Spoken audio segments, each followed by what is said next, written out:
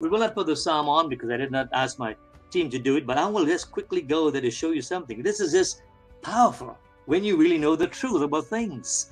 The truth of the Bible. Psalm 98. I'm going to read this very quickly. Not going to take much time because time is running away.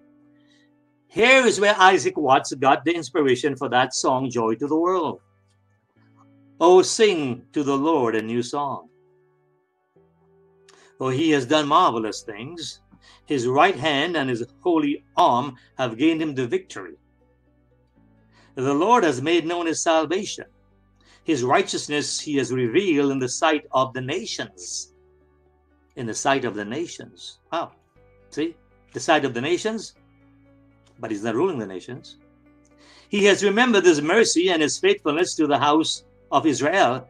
All the ends of the earth have seen the salvation of our God. All the ends of the earth